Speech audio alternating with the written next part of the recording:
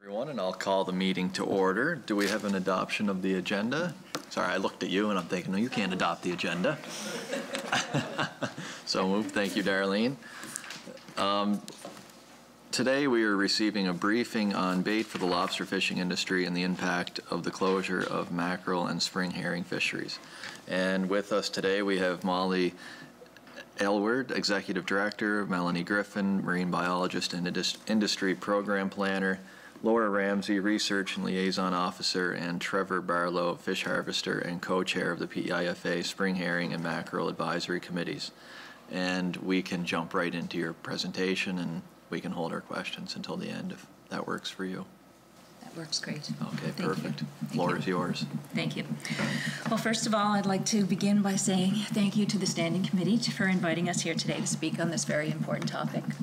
My name is Molly Aylward. I'm the Executive Director of the PEI Fishermen's Association, and to my right is Melanie Giffen. She's our marine biologist at the association. We also have Laura Ramsey to my left, and she's Research and Liaison Officer with the PEIFA. We're also pleased to have Trevor Barlow with us this morning. Trevor is a volunteer representative with the association, and he currently sits as the chair of our Spring Herring Advisory Committee, as well as co-chair of the Mackerel Advisory Committee. And Trevor is an experienced captain with 24 years of experience fishing lobster, herring, mackerel out of Howard's Cove. So we're here today to speak on behalf of the membership of the PEI Fishermen's Association on the topic of bait in the lobster fishing industry in relation to the recent federal decision to close the mackerel and spring herring commercial and bait fisheries. The PEIFA represents 1,275 representatives, independent core fishers that harvest in PEI, all of whom were impacted by these closures. We represent the independent core fishers who depend on the commercial herring and mackerel fishery for their main source of income each year. This has been a devastating and direct blow for these fishers. The burden of uncertainty towards the future of these fisheries weighs heavily on them, particularly with no plan in place to reopen. Over 950 of our members are actively fishing lobster now in PEI in lobster fishing areas 24 and 26A. And as local and affordable bait becomes more difficult to access, the overall price and availability of bait becomes a growing concern for many of our members. Harvesters on PEI have had the ability to fish for their own bait for decades, enabling them to keep costs quite manageable. Some fishers will fish bait nets during the lobster season and even more fish mackerel, typically using hooks in the summer and fall and freezing it in local storage facilities as a cost-effective means to acquire bait for the upcoming season. Although the commercial and bait fishery for spring herring and mackerel have been closed, the need for bait has not changed. Harvesters have heard that there is enough foreign bait available to fill that gap. The problem is that the foreign bait may have negative impacts on the ecosystem. Although we do not have a recommendation on how to solve this problem, besides reopening the mackerel and herring fisheries, the PEIFA feels this is a major concern moving forward. We know that rock crab is a major prey species of lobster outside of the fishing season. Added pressure on the stock reduces the availability of natural prey for the lobster population. There will also be increased pressure on other limited bait available, such as silversides and gasparot, to fill the gap in this local bait. Removing access to local herring and mackerel bait sources has significantly increased the economic burden on fishers.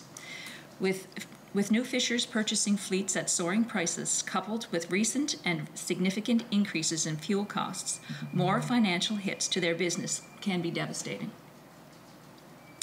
Bait expenses for an individual lobster fisher during a 2-month season on PEI can vary depending on a variety of factors. In speaking with our committee representatives and also our board of directors, an average expense this year for bait alone is between $20,000 and $40,000 plus for each fisher. Many have told us that the price of bait has increased further since the beginning of the season as local frozen supplies have continued to dwindle. Fishing your own bait can cut that cost significantly, with some estimating the cost of fishing your own bait could equate to 1/3 to 1/2 of the cost of purchasing bait. So it's significant. With no local bait in stock, another concern from fishers is the increased dependency this would create on their fish buyer to consistently supply them with bait. Would fishers take a lower price for their product if they knew this would secure access to bait? The closures have led some to question whether there will be days in the future where some fishers are not able to secure bait for their lobster fishery. Bait supply and affordability remain a consistent concern since the closures have been announced. For some fishers, this is a transition year with over 2.5 million pounds of frozen herring and mackerel in storage at a local storage facility in eastern PEI. Some can utilize the bait, some have utilized the bait from last year, which was frozen locally and then used this year. Without a change to reopen the mackerel bait fishery this year, fishers would face further hardship in paying more for bait imported from elsewhere. Local bait is received, sorted, and packed by local employees throughout the summer and fall each year. These jobs will be lost this year without changes to the local bait supply. The economic importance of the local bait fishery cannot be understated. While we discuss the importance of maintaining local bait sources, we also want to incorporate the need to do so sustainably in a sustainable manner. Developing realistic rebuilding strategies to ensure a healthy stock and a viable local commercial and bait fishery for generations to come is key to our members.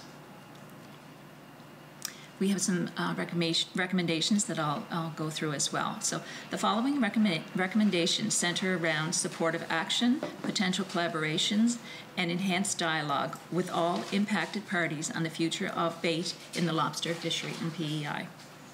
Number 1 recommendation, support for the reopening of a conservative and sustainable inshore commercial and bait herring and mackerel fisheries. Commit to a thorough review of the herring and mackerel recommendations submitted by the PEIFA and other fishery stakeholders.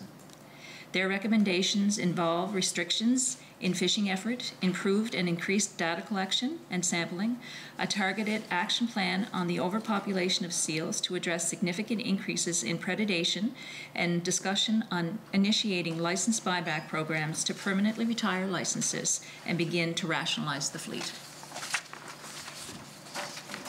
Recommendation number 2, support of the collaborative development of the realistic rebuilding plans for both spring herring and mackerel. These fisheries closed without proper rebuilding plans in place. The urgency is there. Timelines and plans have not been forthcoming to date. We request support in prioritizing this process. The PEIFA has 22 internal advisory committees comprising of over 200 volunteer fishers who put significant time and effort into providing valuable feedback on fisheries management, conservation, and science. Our members and representatives have the expertise to assist in the development of realistic plans that incorporate growth with measurable outcomes alongside conservative and sustainable fisheries. Targeted action addressing the overpopulation of seals needs to be the primary focus of a rebuilding strategy of our small pelagic and groundfish stock in the southern Gulf of St. Lawrence. All platforms available to our association have been used to communicate our frustration, recommendations, and our collective industry support for targeted gray and harp seal population controls. The recently released Atlantic Seal Science Task Force recommendations are aimed to increase seal diet and distribution data collection, seal predation research, and increasing industry involvement in seal science. We recommend provincial governments review these recommendations and develop a means of supporting these recommendations moving forward. Rebuilding plans for these stocks are doomed to fail without addressing the seal population. Number 3, support in reopening bait fisheries, which in turn allows fish harvesters to collect proper samples, improve spatial and temporal data collection, as well as maintain the level of fishery-dependent data needed for stock assessments. By removing all herring and mackerel fisheries, DFO removes major stock assessment data sources used to evaluate the health of the stock. DFO has stated that closures will be revisited following the next stock assessments. Without these key data inputs, we are not confident the upcoming stock assessments will provide any type of solid, accurate advice on the future of these fish populations.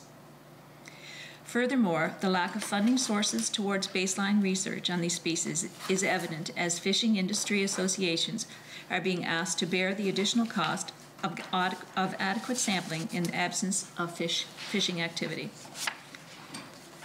The provinces has cost-shared herring projects in the past, and we request similar collaboration investment in herring and mackerel data collection and research moving forward. There is a need for additional research in herring and mackerel, which is currently limited by DFO funding sources. One example for spring herring is using aerial photography to locate and quantify spring herring spawning activity. We request provincial support and expertise in the development of an expanded, localized research initiative such as these in conjunction with the fishing industry and with DFO. Recommendation number 4. Request for funding and support for increased freezer and storage facilities across the island. Funding and support would provide flexibility for fishers to purchase bait in bulk and continue to store it for themselves. Additionally, the province could assist in securing bait at a reduced rate to further support the fishers. Allowance of fishers to purchase and store their own bait alleviates the challenge of being committed to one buyer. Recommendation number 5. Request for fishing industry representation and participation on the federal provincial bait working group, including updates on the previous 8 months of the working group's activities and documentation. A federal and provincial bait working group was formed in the fall of 2021, well ahead of one of the biggest decisions to impact the bait industry in Atlantic Canada was announced. This working group was also formed without any fishing industry or stakeholder input or participation. The fishing industry has been advocating their concerns regarding bait since as early as 2016. During the time the DFO Southern Gulf Lobster Advisory Committee meetings.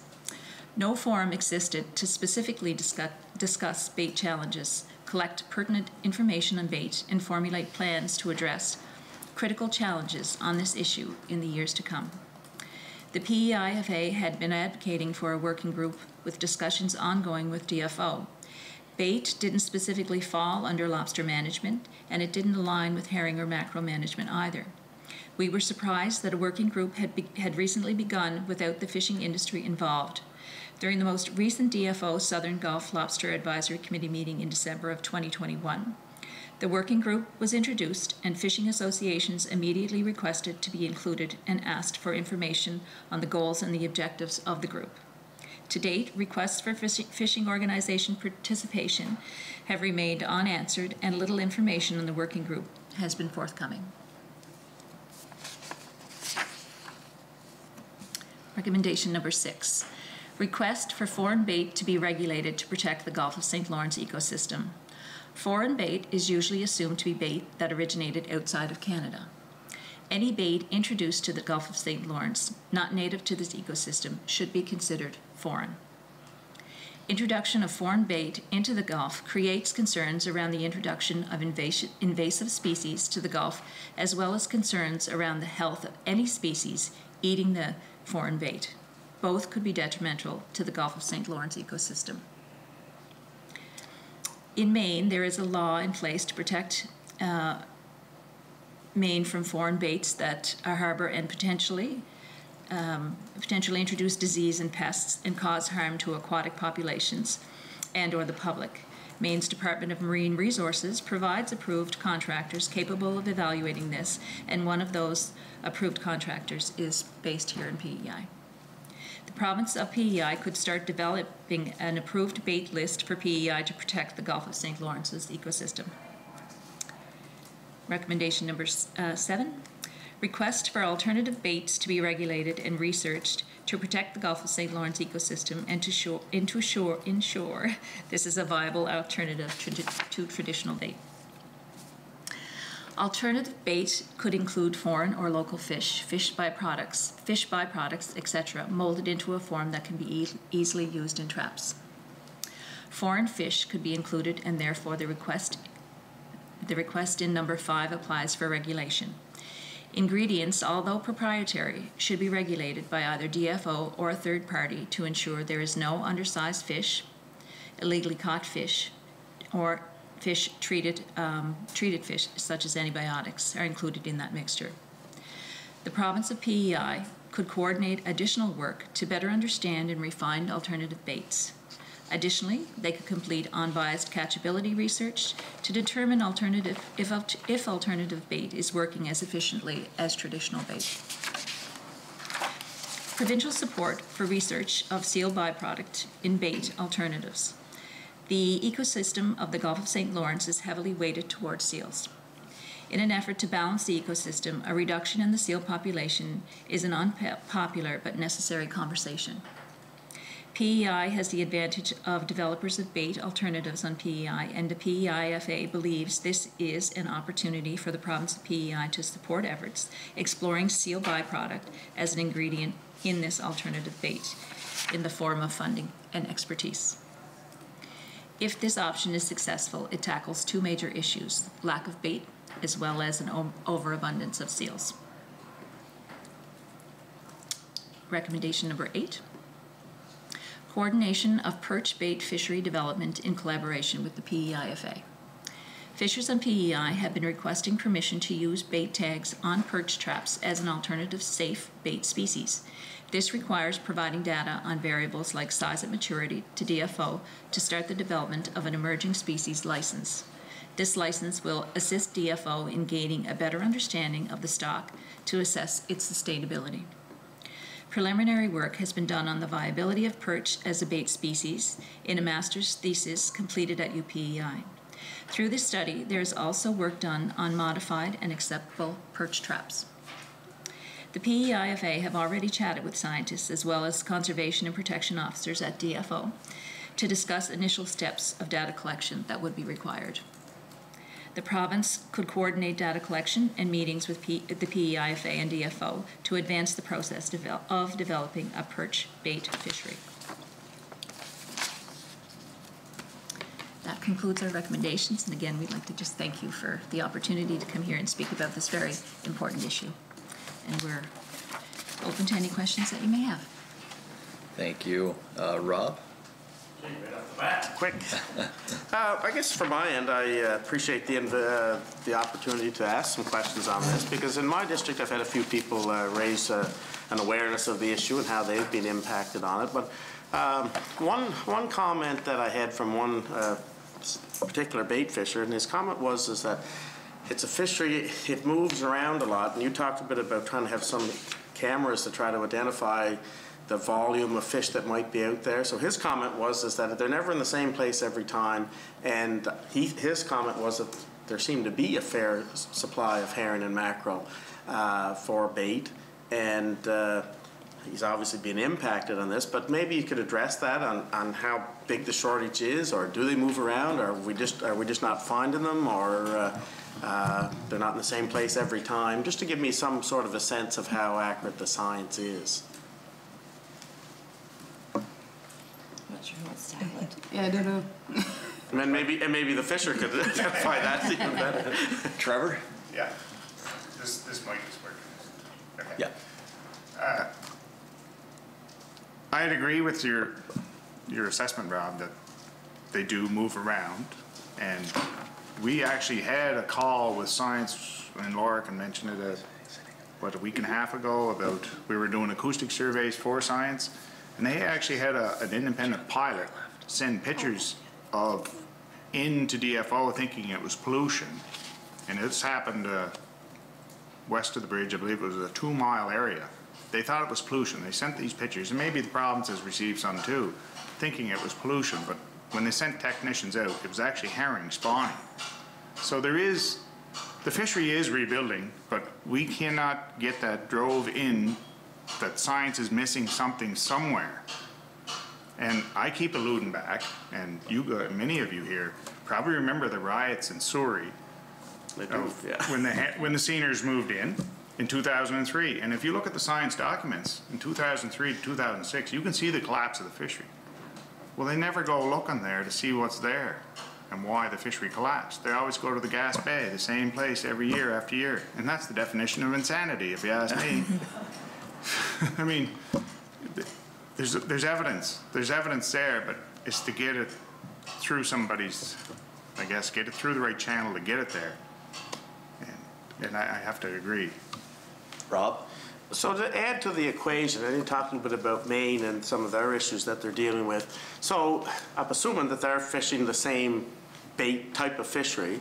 What are they doing that's different than what we're doing, or are they have any restrictions on it? Because I'm assuming fish don't understand where boundary lines are and things of that nature. So I just want to get a bit of a sense of other jurisdictions besides just what Canada is in the Southern Gulf. Do you want to talk about it? So the herring, for instance, is local to the Gulf, but the mackerel, actually there's two contingents of mackerel on the East Coast. There's the southern contingent of mackerel and the northern contingent of mackerel. And the one that reproduces in Canada is the northern contingent. And you're absolutely right, they do not know boundaries. So they reproduce in the Gulf in the summer months, and then they make their way back to the US during the winter months for overwintering. The difference is in the US, there is no minimum legal size on mackerel. And they have a fishery that's open for a longer period of time.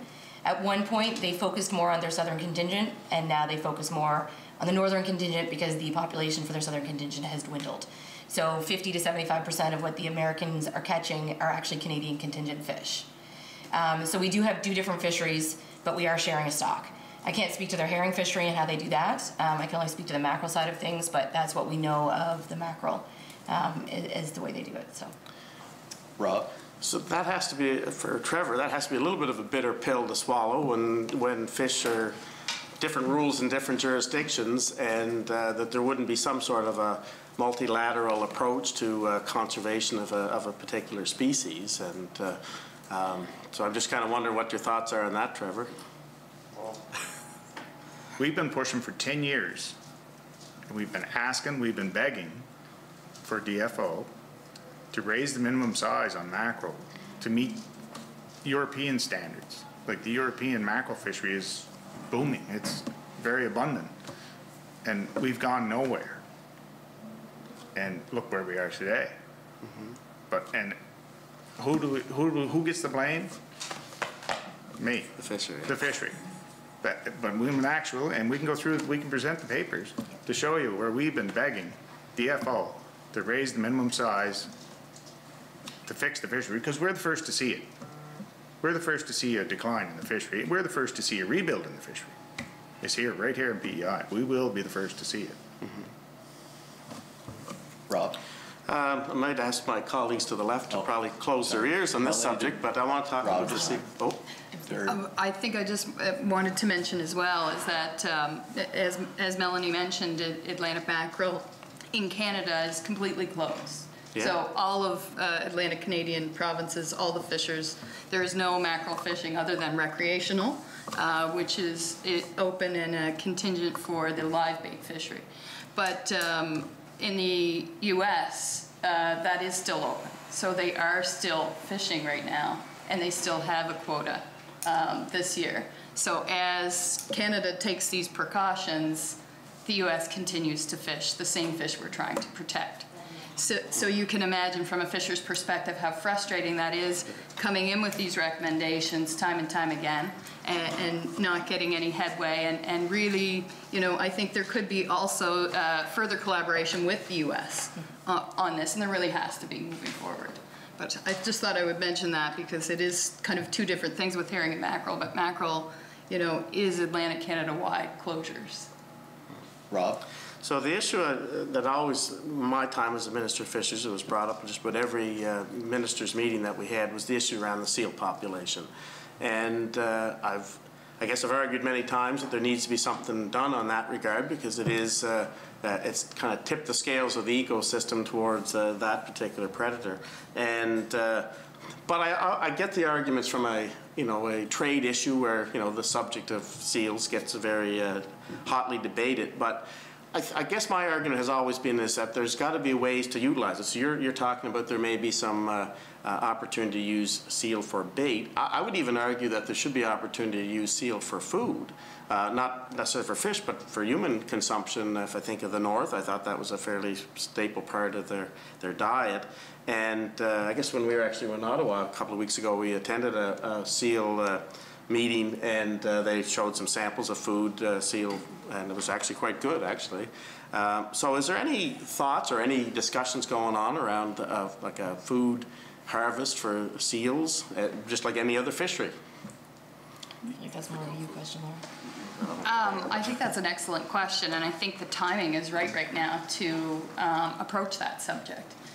There was a recent report released by the Atlantic Seal Science Task Force, which was made up of industry representatives, including myself. And part of that discussion it was the opportunity to have the discussion without being shut down.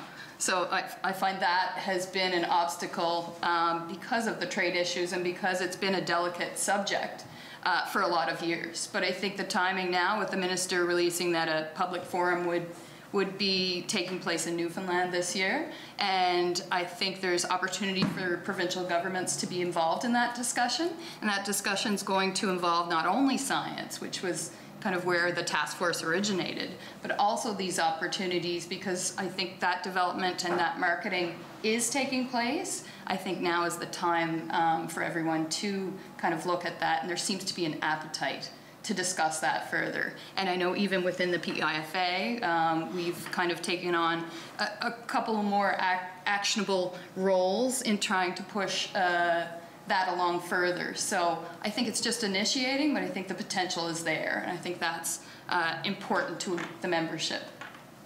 Rob?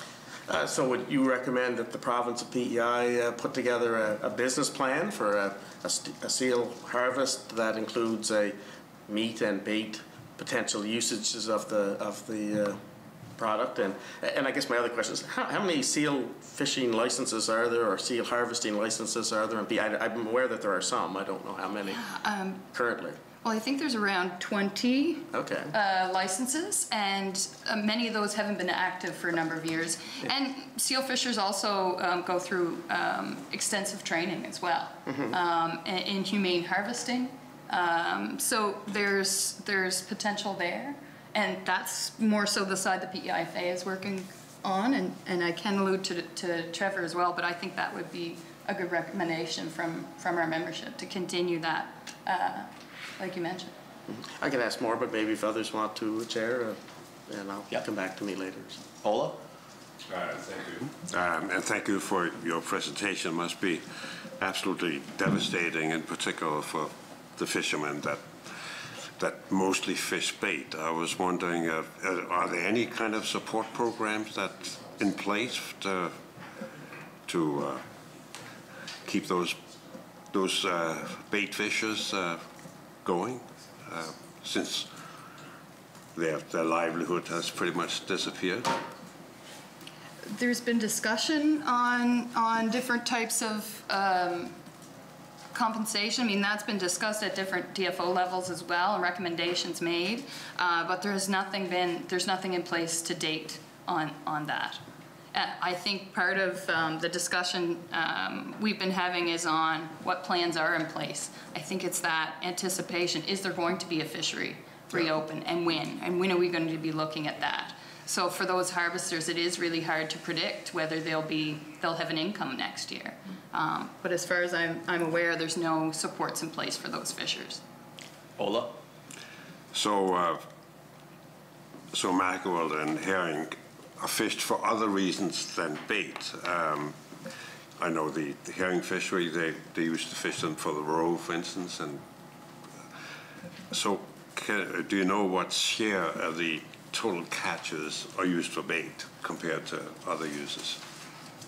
That's a good question. I'm wondering if Trevor might take a stand at that, especially the evolvement over the years. Well, over the years, the fishery has changed from I don't know what you call it. We used to fish and then go to the smokers and the roe processing, but the fishery has dwindled so small that most of them businesses are closed, and it's just the last few years it's been bait. Like I mean, the bait is the big industry, the big driver. That's all it was. You know, there wasn't enough volume to run a processing plant. That's how small the spring herring fishery got before they closed. Ola? So I have noticed actually with astonishment the few times I've been on the wharf that frozen bait imported like from Japan or places like that can be seen. Can you tell me how much of an actual problem it is and what kind of procedure would have to be in place to make sure that you don't import whatever it is that's dangerous? I presume it's primarily parasites, for instance, that would survive freezing. So I think that's the main question. You know, we have the same question. We don't know exactly what it would entail, but it's been developed by Maine.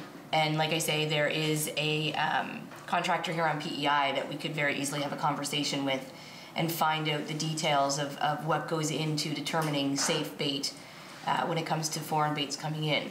But you're right, we worry about parasites. We worry even, you know, certain baits can come in if they're frozen because maybe that freezing will kill the specific parasite that's in that fish. But it's determining which parasites are in there and determining which factors or how they can be effectively destroyed before they're introduced to our ecosystem. And like we mentioned, the other aspect of that is, for instance, we got a phone call from Norway, and they have all kinds of redfish heads that are available if you want to purchase. And so one of my first questions was, are they treated? And they're treated with red dye. We have no idea if fish in our ecosystem eat that, how that could affect them. Yeah. The same if it's from a fish farm and it's been fed antibiotics. And the lobster eats the antibiotics, and then the public eats the lobster. So those kind of steps need to be taken to better understand what's being brought in for foreign bait. And we have capabilities right here in PEI to accomplish that. Ola? So aside from worries about foreign bait, is there an adequate supply of it? In other words, if you could import the baits, is there on the world market enough of it around for lobster fishermen? I believe that is some of what the bait working group is working on, understanding the availability globally of what's out there. But again, we're not privy to the information that comes out of the bait working group, so I couldn't tell you. Ola? Just one last question. We actually went to visit the local bait factory a couple of years ago, and I was wondering, given that they can get the materials to put, you know, they need fish or fish waste as well. Can they ramp up to fulfill the need, or would it be a major industrial undertaking to provide enough bait of that kind to all fishermen? I think it would be a major industrial uptake for them to be able to manufacture that much. The other question still remains about the effectiveness of the alternative bait versus the natural bait as well. So fishers will always pay more for a bait that is effective versus a bait that's ineffective. So we have to consider both of those and thinking about that alternative bait. So it's a question of the lobster, what they like. Yes. Okay. Good. Well, Pat, I'm good for now. Thank you. Darlene? Thank you, Chair. Thank you, Trevor and Melanie and Molly and Laura for coming in. It's great to hear from you. You mentioned that Maine has a law in place regarding bait and where it comes from, and I'm just wondering how they, implement that law and regulate where the bait is coming from, and who would oversee that? Is it through the state, or is there bait police?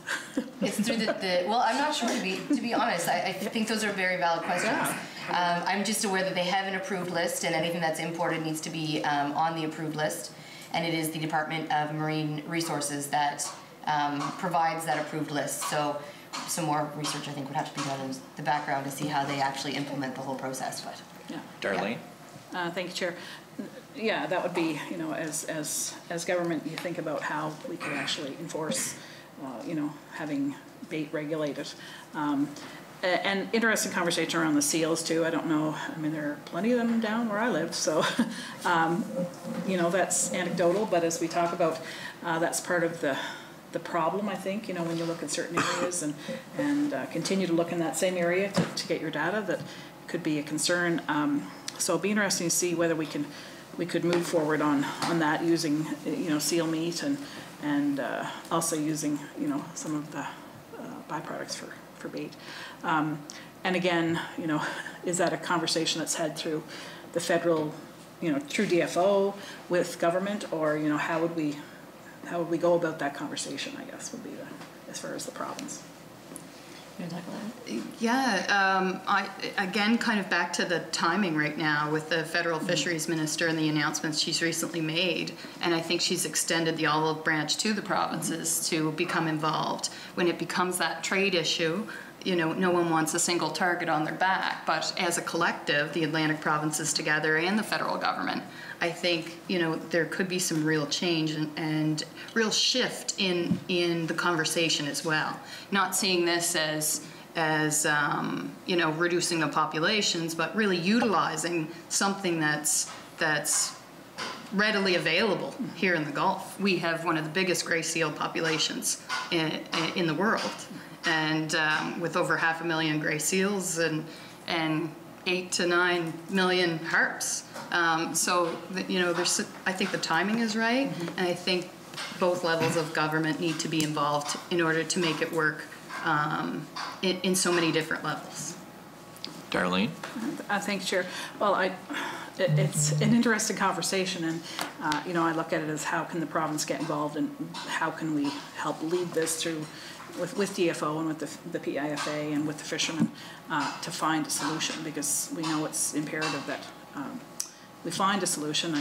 I'm sitting here thinking, I feel like I'm having kind of the potato wart conversation, but now it's fisheries with, you know, bait in a different way, but still, you know, the federal government regulating something that, you know, we have no control over and is very impactful to the province. So I'm interested in, you know, how we can move forward with conversations. So I'll bring that to the minister for sure. So anyway, that's all I have. Thanks for coming in.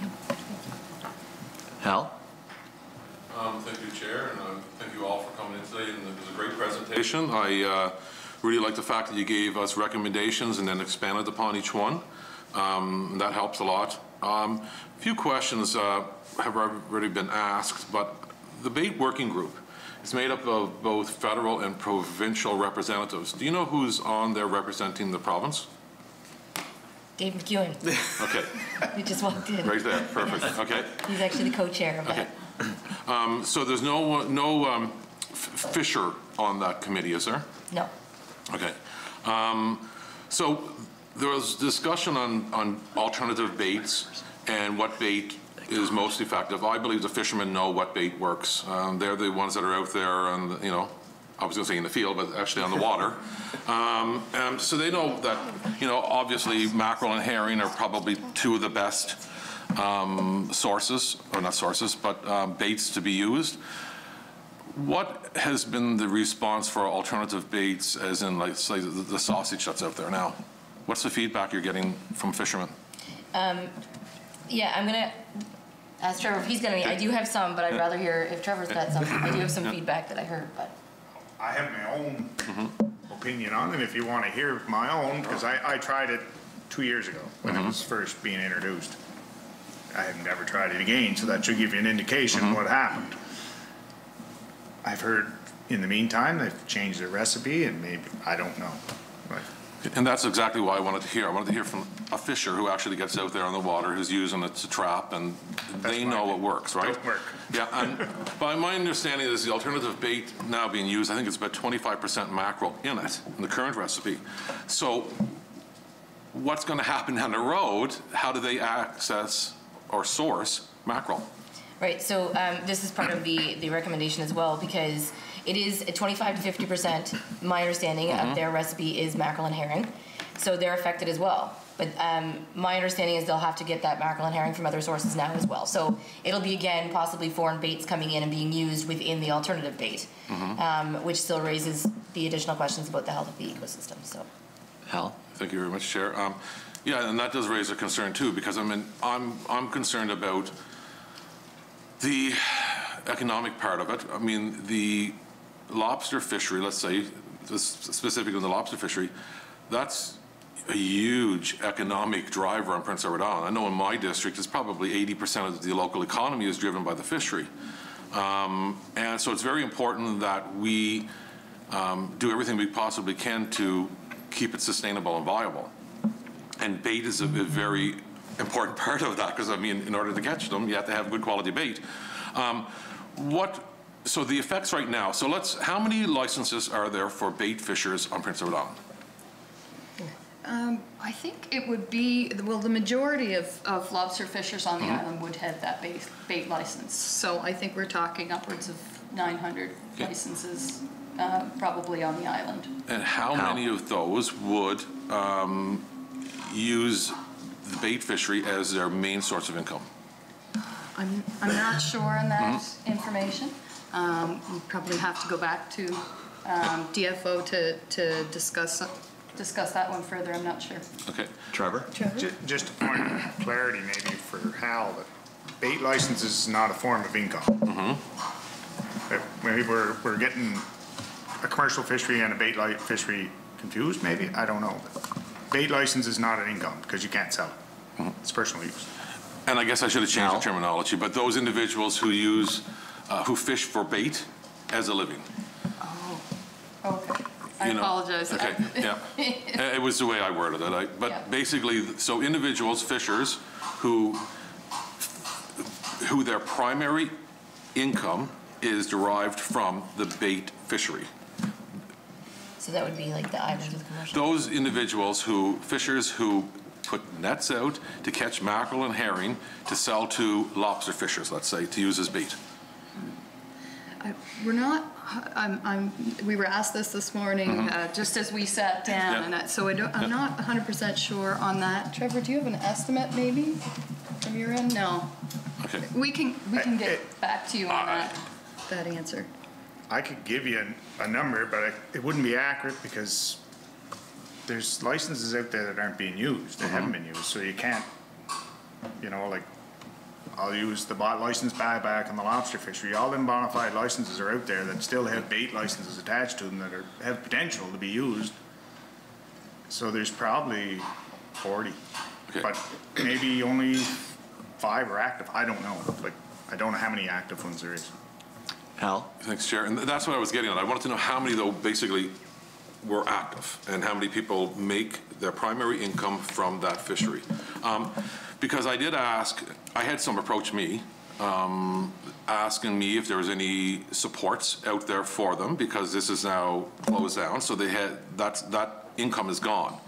And I've asked it a couple of times during the spring session to the provincial minister if there would be any supports for those particular individuals, and also if there'd be any supports for the increased costs and sourcing for lobster fishers who are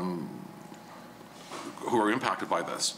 Has there been any discussion with the association, with the provincial minister on those supports? I think with the provincial minister, I know we sent recommendations into the federal, but I don't think that we had sent any into the provincial. I don't believe so, but we have had discussions with the federal minister on a couple of different occasions in terms of a need for some kind of a support. Hal? Thanks, Chair. And what is your, I guess I shouldn't say what your feeling is, but what do you think the outcome might be of those discussions?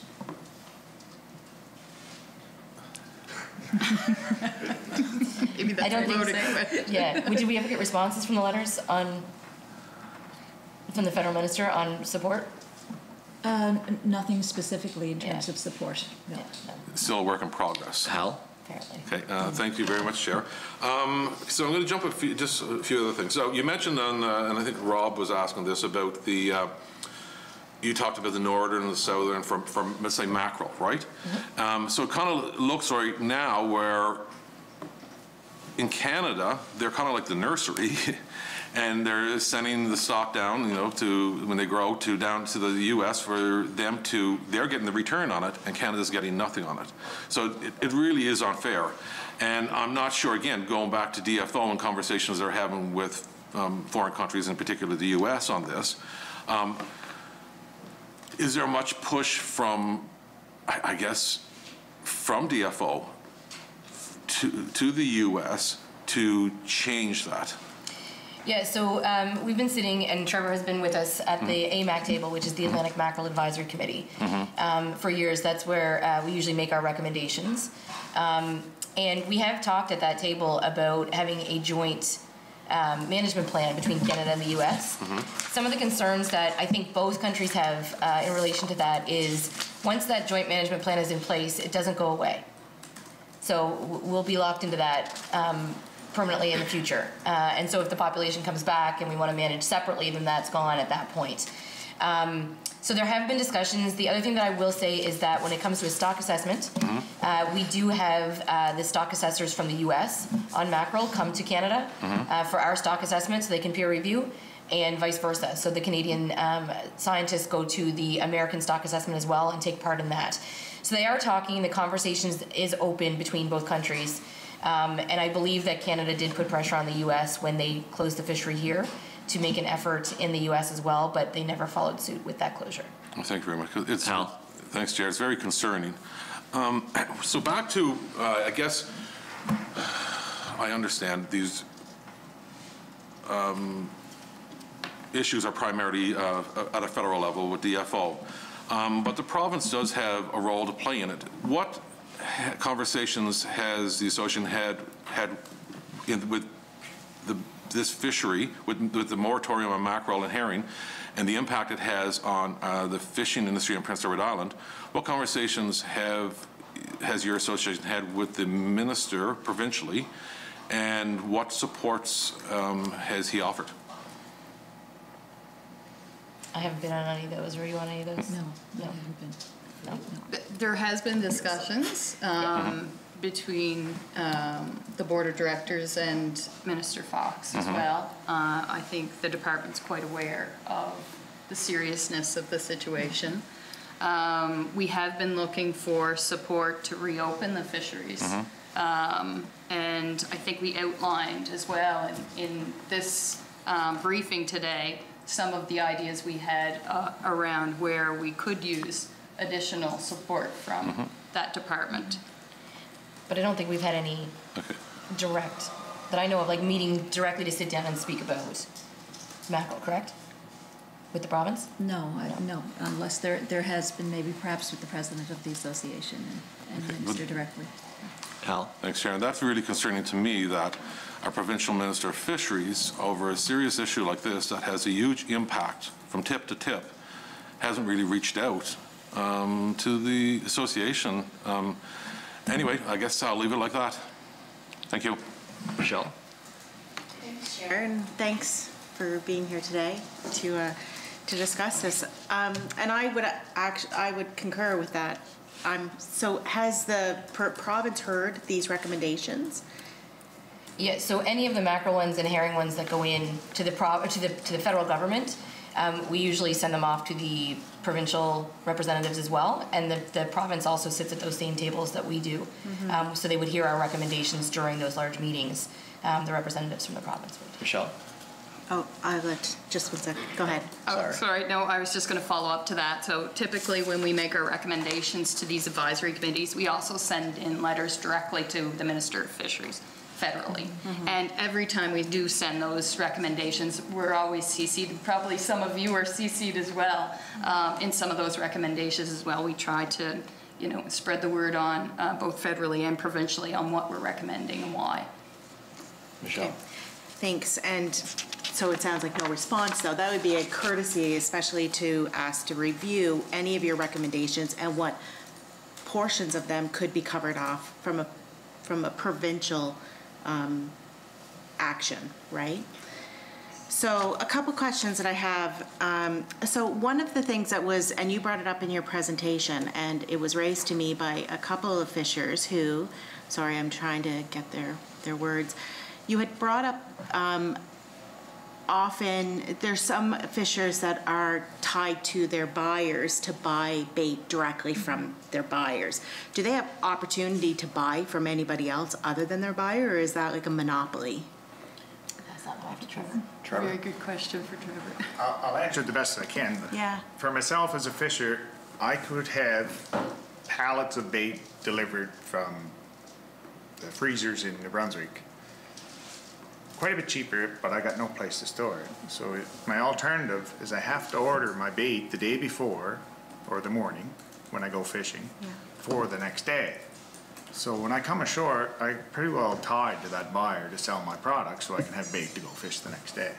Versus where if I could order and have it delivered to me by the pallet or by bulk orders, which you can buy cheaper than, but there's no possible way to do that the way we're fishing now.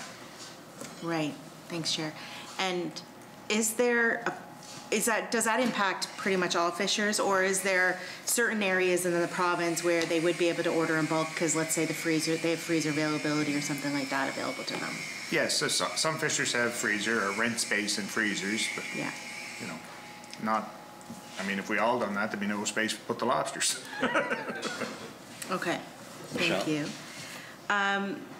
So around I'm curious to go back to obviously this didn't close overnight, right? So there would have been signaling throughout the last number of years that this was going to be an issue, and we, take steps as we're moving forward. So has there been any, when we talk about the alternative baits and stuff like that, has there been any action from provincial governments, because that would definitely be something that they could take the lead on? Has there been any action from the provincial government to work on research studies and those kinds of things on alternative baits? Like, I know Bait Masters has gone out and done that. In 2019, they did as you had said, they had done a pilot research project. The associate professor at the at the vet college said it seemed that, it was between the two different traps seemed to be the same if you read through what his analysis was. But has the province taken any steps to actually do research into what that would have to look like? No, and to speak to that paper as well, I read the paper myself because it is, of course, of interest to our organization. Yeah. And there's a lot of variables that are not reviewed in that paper. Right. So I think that the comment that we make about further research being required on catchability rates is a very valid one, because there's things that, in my opinion, are missing from that research that was done. Catchability is very hard to understand in the wild. The direction of the tide, the direction of the current will all affect the catchability of the lobster in those specific traps. So I do feel like more research needs to be done, but I do not know of any instance where the province has stepped up to do any of that research in any province, not just BEI. Michelle? Okay, thank you, Chair. And that would seem to me like a logical next step to do a terms of reference and to identify what needs to be researched, right? And what needs to be considered in a project like that. Because if this is the way that we're going, and if one of your recommendations is that we look at an alternative bait process, regardless of who's doing that, you would think that there would be immense dollars put into that research. We do it with other primary industries. Like if this was a potato industry, for instance, we would, support that and wrap around, or I think we would. And we've seen lots of dollars put out in order to do that. So I'm surprised that the province hasn't actually become a partner in order to do that kind of study with you, but there's been no action towards that. Okay. Michelle? Thanks, Chair. And just another around and I understand it's a Canadian-U.S. relationship, a lot of this would be, but around that closure of us closing but them not closing, it's funny because sometimes it's like you imagine there's this wall and the fish never pass it, but it's not actually true. And so are you privy to any conversations that happened with Canada and the U.S. around that, and why that closure was not a joint decision? No, we know that there were conversations, but we don't know details of the conversations. Michelle? Thanks. And for Atlantic Canada versus the main lobster industry, is there a huge difference between the two as to revenues and incomes between what we would see here in Canada versus what they would see down in the States? And forgive my ignorance because I don't know, but would it be worth a lot more dollars in the States than it is up here, or would it kind of be equal? For clarity, do you mean the lobster fishery? Yeah. So it's hard to say, I don't have the numbers, but the one thing I will point out is they have a completely different management plan in the US, so they fish year round with 800 traps per fisher. Oh. Where here we have 2 months and 200 to 300 traps per fisher. So it's hard to, it's kind of comparing apples to oranges because I'm not sure. Annually, you'd have to look at annually, but they fish very differently. Michelle. Okay, thanks, Chair. And so that obviously, that management plan down there puts a lot of pressure on us here, given the shared waters, right? So the other thing that I wanted to just ask was about the size of mackerel. You had brought that up, and you raised the size of the minimum size of the fish. And so who makes that decision? And is that a U.S.-Canada decision, or is that we can decide that in Atlantic Canada? And it's a DFO decision, and it is not a Canada-U.S. decision together. So in Canada, we're at, I opened up our recommendations here, so I had them to see if I could find the minimum size. So we're at 268 millimeters right now, which does just reach L50, which is that size at mature, 50% mature. And that was only recent that we made it to that. But in the US, there is no minimum size.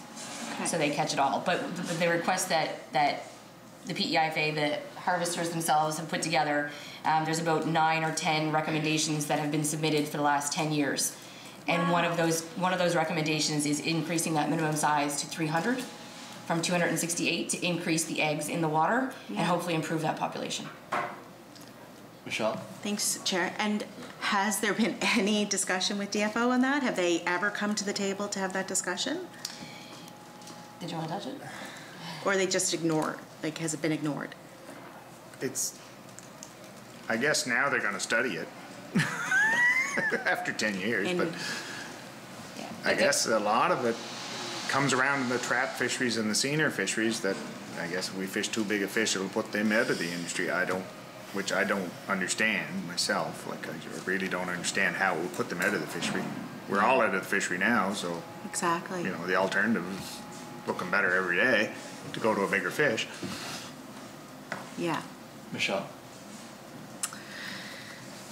All right. No, I don't have any other questions, just a comment. I find that really disrespectful that, you know, for 10 years you've been making this recommendation because you've seen what's going to potentially happen and trying to make it more sustainable, and you've put forward those recommendations, but they have not been addressed. And I'm sorry to hear that, because now here we find ourselves in this situation when there was so much lead time leading up to this of actions that probably hindsight should have been taken, and that the support wasn't there to actually take those actions. So, and now here we are.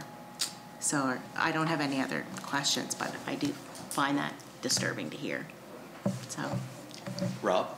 Just to talk a little bit of maybe alternatives or options a bit, and once again, my time as Minister of Fisheries at meetings, the discussion of redfish quota has always been raised, and PEI has had a historical history in the redfish quota. Is the province making any lobby to try to expedite that fishery to be revisited and to allocate a certain amount of quota? And can redfish even be used, like the byproduct of redfish harvest, used for bait? Mm-hmm. So it can be used for bait, and it has been in the past. Yeah. It's local, it's within the region, so it's considered safe. And the PEIFA has been successful in the past of getting the experimental fishery for redfish, was it 2 years ago? Yes, yeah. 2 years ago, and we applied again. And we have it this year as well. We have it this year as well, yeah. But I think the challenge there is that it needs, the requirement for the experimental fishery is that it can't be used for bait. Right. We can't sell it and use it as bait for the experimental fishery. Mm-hmm. What can it be used for? Human consumption, I believe. Okay, but yeah. You can't eat the whole redfish. I mean, there's parts of it that would be, I mean, I wouldn't be saying taking away the edible parts from human consumption, but the remaining byproduct you'd think would make a decent bait. Yeah. So, agreed. I don't know. I think the other part of your question was what the province was doing to assist with that. And I don't believe, Molly can answer this better, but in that process, has the province been involved in the process?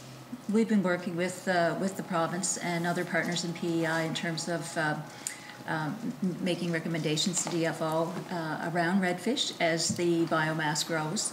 and becomes available for allocations in the provinces in Canada. So we've submitted, we've recently received some feedback in terms of notes from our meeting, but we're still waiting to hear what they've heard basically from all of the partners. Rob? But you'd think that, like I say, my understanding is my time as minister was that fishery was close to getting to a point of a sustainable harvest.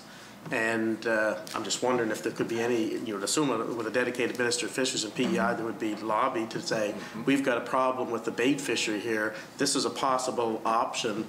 Is there anything that the federal minister can do to expedite an actual commercial fishery and PEI getting our fair share of whatever that resource is? I guess I'm just a little surprised. I'm assuming the PEI-FA would be also advocating for that as well. Absolutely, yeah. Okay. And I believe the biomass is growing a little bit slower than they had anticipated, so it still could be a couple of years off.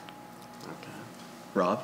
What about other species, like striped bass is another example that kind of comes to mind. That was, you know, there is a small commercial harvest, I think, over in the Miramichi, but is that a possible option? Now, I think they eat lobster, so I'm not sure if lobster might want to have some payback here, but. Yeah. Go for it. Well, just to say that our members have been bringing up all these ideas and striped bass for a number of years now too. There's also a process that you have to go through. You know, we mentioned about perch, and that's something we've been, you know, working on for the last few years. There was some research done a couple of years ago, and you know, in order to be able to pilot that project, or different gear types as well. There's a series of processes you have to go through, Section 52s, for example, which are federally, and bringing together all those partners. So it is a big initiative, and that's why we mentioned perch on here particularly. It had unanimous support from all the lobster advisory committees and the board.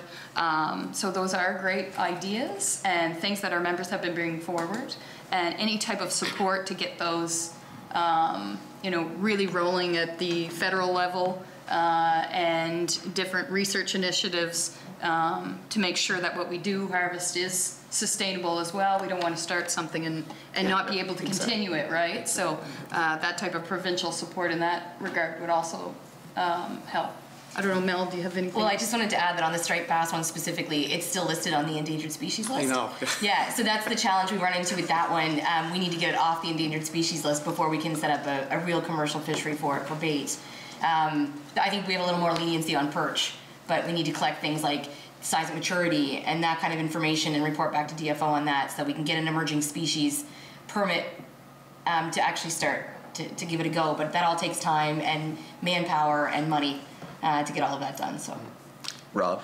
And I guess that's why I think as a committee we wanted to invite you in here, was to give the opportunity to raise your voice a little bit further, and hopefully, I know Dave's taking diligent notes there, and I'm sure that there's DFO representatives that are watching here as well. So that's part of our objective, I think, was to try to get a better briefing and understanding of the challenges that the fishery has regarding the bait fishery, but also to give everybody an opportunity for the voice to be heard for options.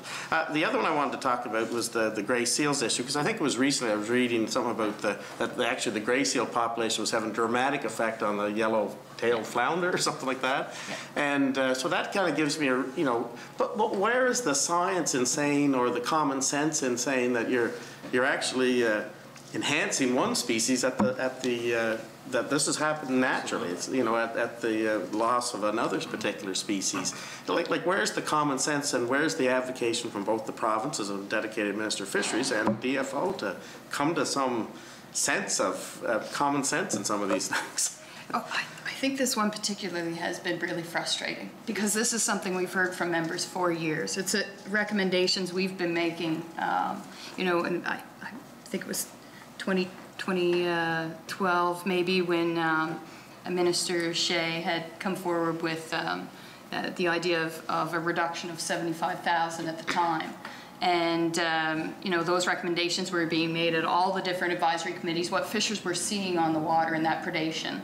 And it wasn't until, I think it was 2019, where DFO came out with a paper recognizing for groundfish, for example, for cod, Atlantic cod, a reduction in the seal population of about 65% would maintain the level of Atlantic cod we have in the Southern Gulf. Just maintain it.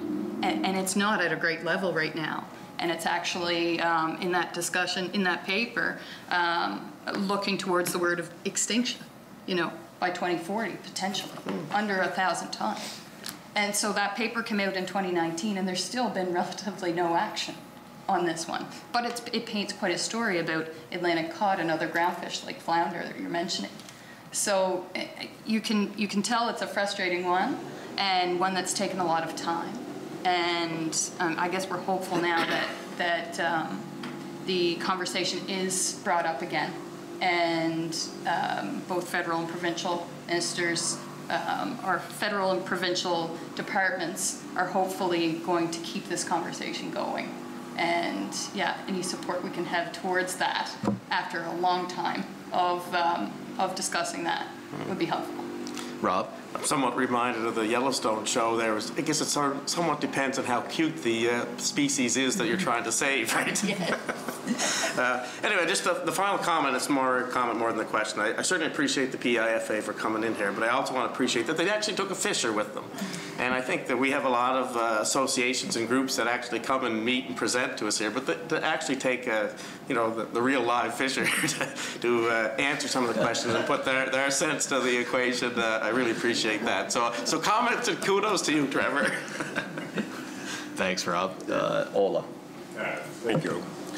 And thank you so much for providing this really detailed list of recommendations. And I note, and I can't remember all the details, but it seemed to me there was a fair proportion of them that could be done by the province without, as usual, waiting for the federal minister to do something. So I urge the minister to consider all those things she can do.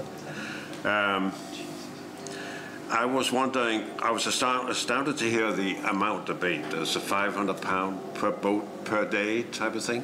So how many lobsters, how many pounds of lobsters eat that 500 pounds of bait? Does it all get eaten in the trap, or does it just get wasted? That's a great one for Trevor. Every day is different. Yeah. Obviously, there's more than just lobsters that eat that bait. There's crabs, there's perch, there's everything. And sand fleas, Okay. a lot of days you go out and it's just bare spikes. Yeah. That's what's left. Ola? So I appreciate that you're concerned also about what the lobsters eat, since, you know, goes into the lobster, eventually goes into us when we eat them. And I also like your suggestion about incorporating seals. Although I have one concern there. I've noticed I'm an experienced eater, and I've noticed, for instance, that sometimes you get chicken or eggs, for that matter, that taste of fish, which I presume is because they eat fish food. So I'm wondering, you know, will the lobster taste of seal, which has to some people a very strong taste. So as a final remark, I want to volunteer myself. I'll be happy to taste the lobsters to see if they taste of seal. But thank you so much for your presentation. Thank you. I don't know if we need an answer to that. I think it's a great suggestion. Experienced palate there. So I just have one more question just to follow up on the bait and the bait regulation. Who actually sets the regulations of what bait can be used? So in Canada, there's none.